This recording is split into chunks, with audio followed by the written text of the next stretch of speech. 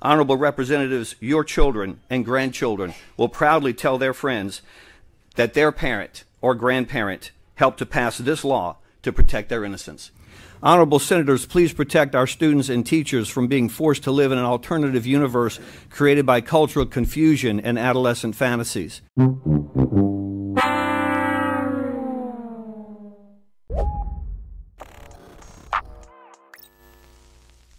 You just heard from Louisiana pastor turned politician John Raymond, who is running to represent District 104 of Louisiana.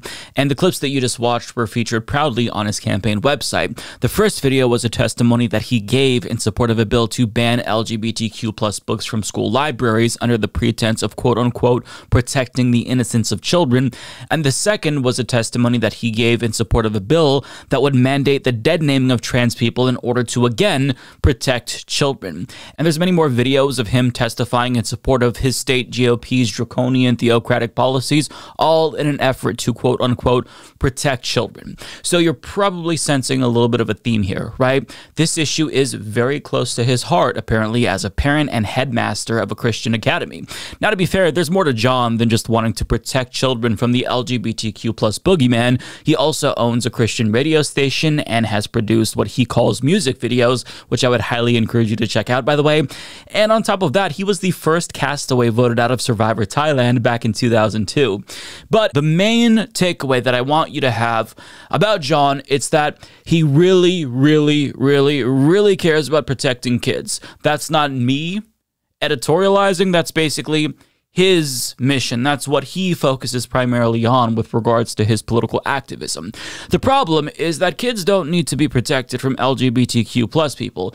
They need to be protected from him, because he's demonstrated multiple times that he literally poses a danger to children, considering the fact that he's been charged with 4 counts of criminal cruelty towards juveniles. As LGBTQ Nation explains, he was arrested last year after he allegedly punished 3 students by taping their mouths shut. According to NOLA.com, Raymond wrapped packing tape around 3 13-year-olds' heads for talking excessively in class. The students were sent back to class, where another administrator who felt uncomfortable with the situation removed the tape. The students reportedly had trouble breathing and said that removing the tape was painful. Raymond turned himself into police after they obtained a warrant for his arrest and was charged with 3 counts of cruelty to juveniles. In a statement, Raymond accused students of quote-unquote bullying a teacher and said that all 3 were given the choice to either have their mouths taped shut or have him call their parents and be suspended. He denied that the tape was wrapped around their heads and said that it was removed within 10 minutes after the school's principal expressed concern. Raymond was arrested again in May of 2022, this time for allegedly holding a 4-year-old boy upside down by the ankles. Raymond was accused of whipping the child's buttocks, and in a separate incident, he was accused of covering the boy's mouth and nose with his hand to stop a tantrum, according to the Lafayette Daily Advertiser. Witnesses said the boy could not breathe and went limp, remaining out of it and lethargic. So we're not talking about a one-off situation. He can't say, look, I lost my temper, I had a lapse in judgment, and I overreacted, because that would be bad in and of itself, right? But we are talking about an alleged serial child abuser here who poses a real danger to children that he's around seemingly all the time, given that he is the headmaster of a Christian academy. But yet, in May, he told USA Today that he's completely innocent and called the allegations preposterous. But at the same time, in April, he released a statement after the story broke, admitting that he taped the boy's mouth shut, but it was only for 10 minutes. Like, we saw that in the article. But at the same time, we know that he's also lying about that because a local CBS affiliate stated that it was about 45 minutes. The arrest by Slidell police Thursday came after a complaint about March 18th school discipline he administered that was investigated by the Office of Children and Family Services. The police department said another administrator at the school had to cut the tape wrapped around the kids' heads after 45 minutes when they had trouble breathing. So the 3 boys allegedly had tape over their mouths for 45 minutes, not 10 minutes.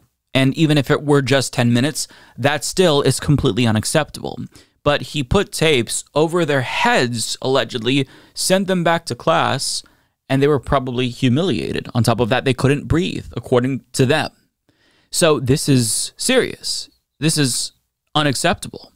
But The allegations are preposterous, even though, yeah, I kind of put the tape on their heads. It was only for 10 minutes, though. Actually, I didn't put it over their heads. I put it over their mouths. I mean, look, he's full of shit. I don't believe him. I believe that he did do these things, and I think that most people in the community do as well. But when you consider that allegation from the 3 boys, along with the other allegations that we heard of, right? Physically assaulting these children. He'd go to jail if he did that to an adult, but he spanked them. He held a 4-year-old upside down, allegedly, by the ankles and nearly suffocated a kid to stop a tantrum. I mean, it's evident that this man is a clear danger to children and should not be around any child. But yet, this man wants you to believe that he cares about protecting children, and it's his #1 issue. Yeah, kids don't need to be protected from LGBTQ plus people, John. They need to be protected from abusers like you, alleged abusers, I should say. So, once again, we have another instance where an accusation from a Republican politician turns out to be a confession. Because as we all know, every accusation is a confession. Everything that they say about other groups of people is usually them projecting, because they're the ones who pose the danger that they say queer people pose to children.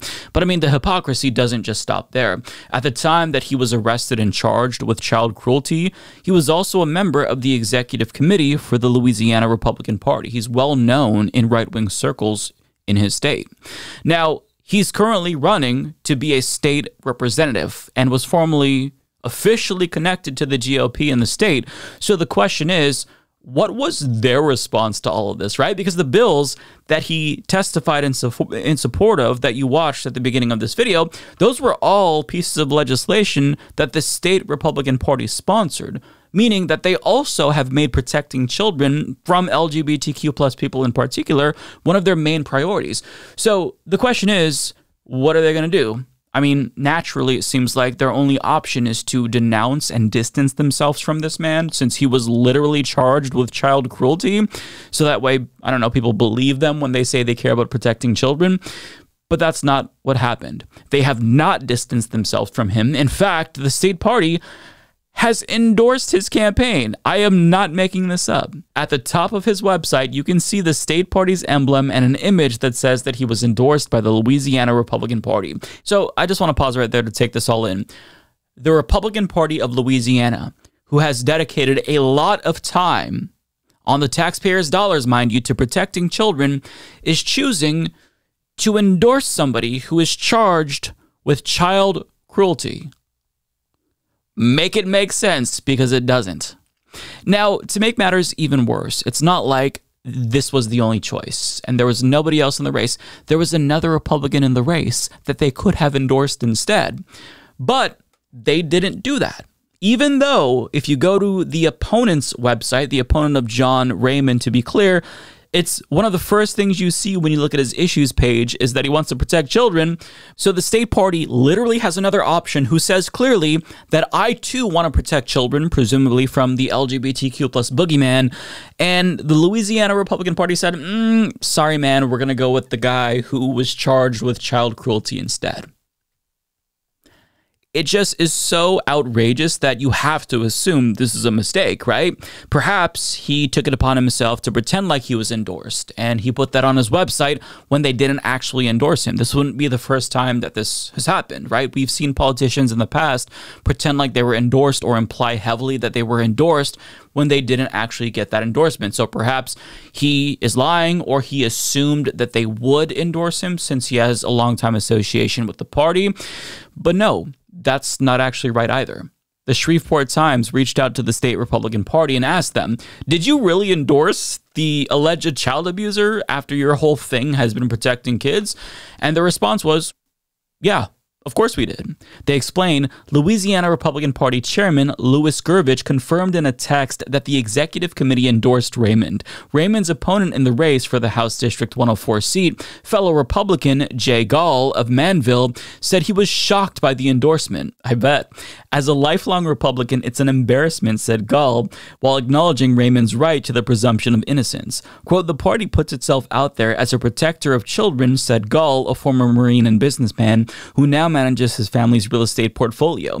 Quote, I can't express how disappointed I am that the Louisiana Republican Party has chosen to endorse a candidate with not 1, not 2, not 3, but 4 criminal charges of cruelty to children. And I mean, yeah, Jay's right, but Jay, you might not have child abuse charges against you, but were you on Survivor though? Because we kind of want to go with the guy who was on Survivor. Maybe the Louisiana Republican Party is just CBS reality show diehards. They're like, nope, that guy, he was on Survivor, so we want that clout, I guess. It's going to help us with the younger demographics, the kids who are still watching Survivor in 2023. I mean, I don't know what to say. I would say that this is extremely embarrassing, not just for the Louisiana Republican Party, but Republicans everywhere. But I mean, that point is moot because this party doesn't have the capacity to feel shame. So, of course, they're not going to be embarrassed by something that is incredibly hypocritical. Oh, and one more thing. The district leans heavily towards Republicans, and there's no incumbent, so he's probably actually going to win. Yeah. Now, John Raymond has previously stated that he doesn't actually think the charges are going to interfere with his campaign, and so far he's been proven correct. So, yeah, there you have it. This is the modern Republican Party in a nutshell. They are so concerned about protecting kids that they're going to endorse a man literally charged with 4 counts of child cruelty to demonstrate that they're really dedicated to protecting children. I mean, Jesus Christ, it feels like this is a parody, but nope, it's just the modern day Republican Party, folks. Play stupid games, win stupid prizes. Play stupid games, win stupid prizes. Play stupid games, win stupid prizes. Play stupid games. F around and find out. Play stupid games, win stupid prizes. Play stupid games, win stupid prizes. Play stupid games, win stupid prizes. Play stupid game. Pride. Trans rights are human rights. It is necessary to push trans on the kids. Pride.